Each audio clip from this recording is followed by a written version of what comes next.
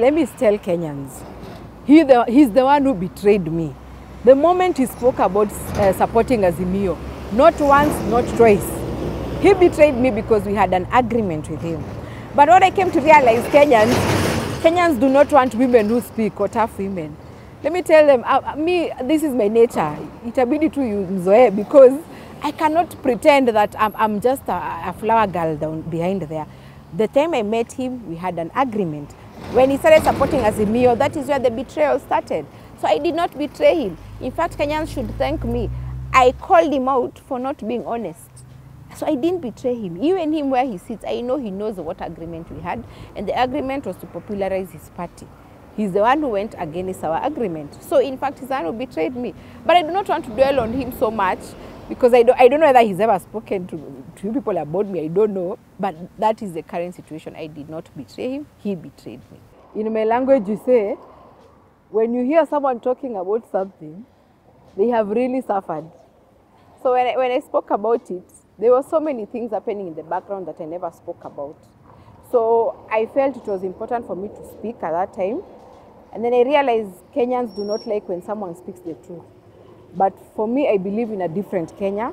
I believe in leaders who want to make a difference.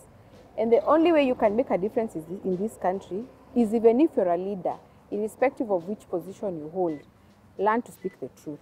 I know it's not popular, but it's the right thing. So for me, I spoke the truth. It was not popular, but it was the right thing to do. So it got me a lot of backlash. If I wasn't strong, or if I wasn't, let me say like this industry, I really stay with boys most of the time, you know, men. So they've taught me to be hardened. In fact, I'm very rowdy like them. If it was someone else, I think someone would have been depressed because the backlash was so bad.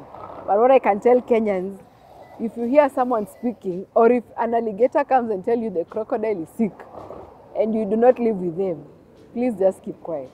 That's all I can tell Kenyans. I don't take it personal because remember his age and my age, there was a generational difference, the generational difference, and he's at the age of my parents, which I understand. Parents do not want to be told anything, you know, that's the Kenyan parent, that's the nature of Kenyan parents. So for me, it was better we don't speak so that I do not disrespect him in any way. So we don't speak. This was a political difference, not a personal difference. As long as he assures me that